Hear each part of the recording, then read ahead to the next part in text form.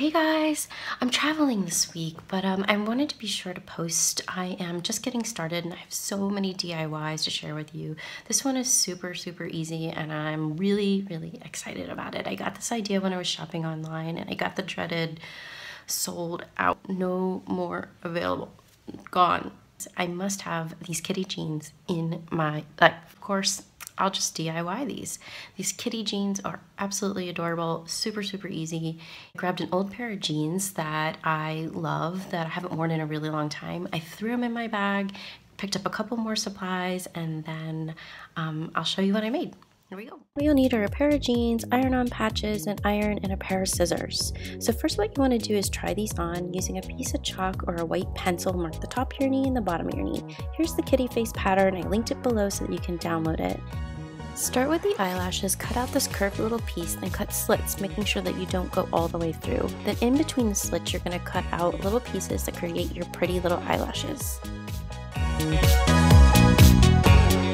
Then next is the nose. All it is a cute little heart. So take your pink iron-on patch, fold it in half, and cut out a perfect little heart.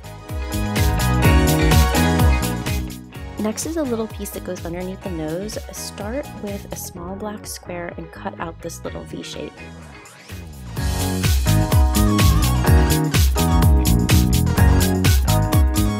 And lastly are the whiskers. All they are skinny long pieces that are tapered at the end. Then, following the instructions on the back of your patches, iron all of your pieces down.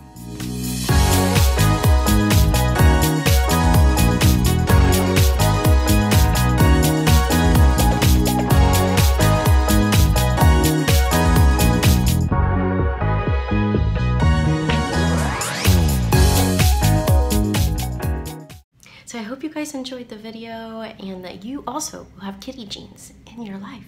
You'll see how easy those were to make. Please join me here. I have so many fashion DIY ideas to share with you and lots of fashion 101 stuff to tell you about. So I'm gonna be posting here every week. I'm just getting started, so please subscribe to my channel and I hope to see you next time. Bye guys.